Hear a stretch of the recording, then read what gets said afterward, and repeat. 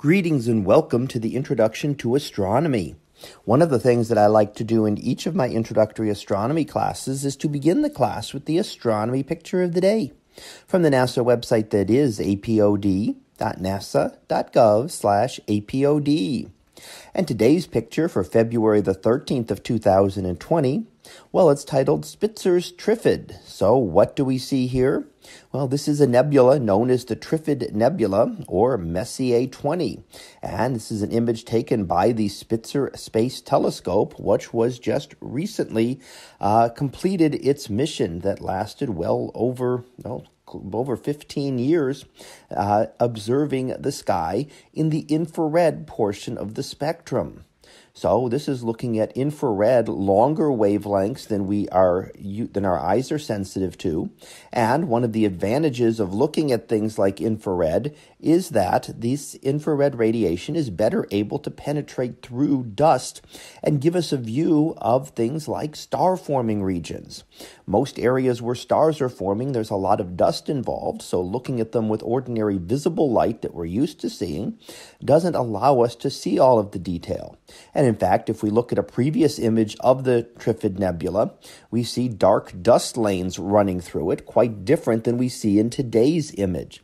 And here we can actually see through those dust lanes and see what is going on. And that is one of the advantages of looking at things across the electromagnetic spectrum. Light, as we see it, we talk about visible light, but actually includes many other things, including infrared, as we look at today, but also includes things like X-rays and radio waves as different ways of looking at things and seeing different parts of an object. Certain types of materials will emit different types of radiation. So a cool object will emit more infrared and radio waves, and a hotter object will emit ultraviolet and X-rays. So studying in only one part of the spectrum gives you an incomplete picture of the object. So here we're able to look at, in infrared, the Triffid Nebula, and able to better understand that thanks to Spitzer, which again spent 15 years in orbit studying the universe in the infrared part of the spectrum.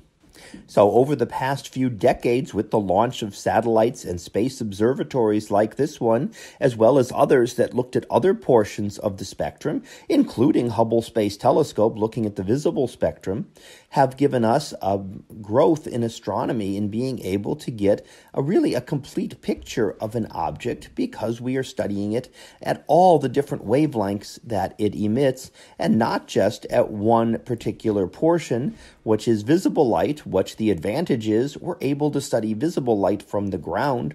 Most other wavelengths do not penetrate the Earth's atmosphere, so we can't observe X-rays or all of the infrared or all of the ultraviolet from the ground. We need to get up above the Earth's atmosphere in order to be able to do these, which is why they were not observed until the last few decades, with satellites being able to launch space observatories up above the atmosphere. So that was our picture of the day for February the 13th of 2020. It was titled Spitzer's Triffid.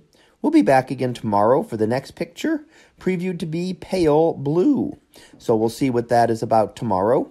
And until then, have a great day, everyone, and I will see you in class.